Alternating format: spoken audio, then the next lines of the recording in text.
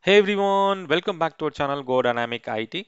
In today's video, we are going to tackle the remote desktop not found issue on your Windows machine, which can occur when you try to open RDP or MSTSC. Don't worry, it's a simple and easy fix. First, we will identify the root cause of the problem, and then I will try to walk you through how to reinstall remote desktop RDP step by step. Okay, so let's go to the Windows 11. You can see this is the Windows 11 machine here, and in the search, when I type RDP, you didn't see it's not finding anything. It's taking me to the website. However, when I click on the run and then type MSTSC, MSTSC is the shortcut way to open this Microsoft Terminal Services. So this is the shortcut way to open the remote desktop console. This is a similar way how you do in RDP. So when I look into this problem, I thought of why don't we go and check that services. I mean, check that application on our Windows machine. So that we have to go to our add remove program. So the shortcut is appwiz.cpl. Let me show you to once again. So you can go to the run and type this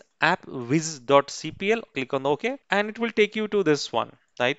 And you can see here there is no remote desktop is installed or available on this machine, right? Maybe it got uninstalled by mistake for some reason, or it has not been installed while we were installing the operating system. Okay, what is the fix now? So there are a couple of fix you can do that. First, I will show you the default way. Default means the older version which we are using, that remote desktop, right?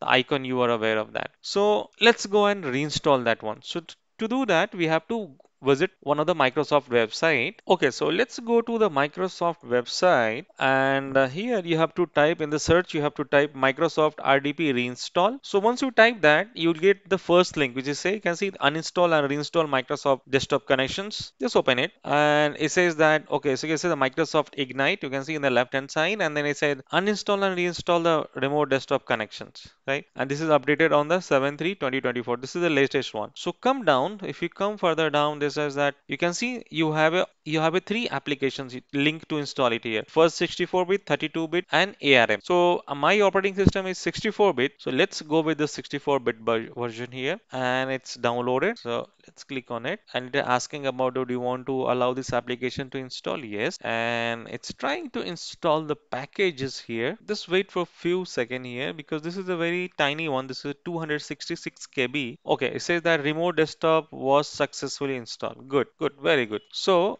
now let's go back to our add remove program and see. Yeah, you can see this icon is back. Remote desktop connection is back. Now, when you go to the search here on our Windows machine, and you can type RDP, and now you can see this window is back. And when I go back to run here and I have to type this MSTSC, we can see again the same window is back. So this is how you solve your Windows remote desktop connection issue.